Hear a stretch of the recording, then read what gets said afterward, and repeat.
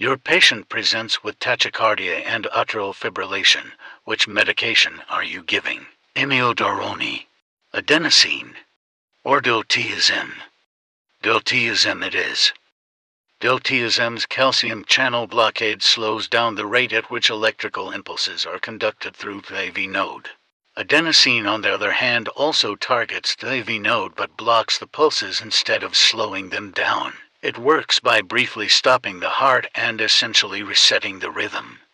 Imidazole does not target the AV node but instead affects multiple ion channels, prolonging the action potential and refractory period. Diltiazem is favored for its ability to slow the heart without stopping it in conditions like an AFib and a flutter. Let me know what other meds you guys want me to do next.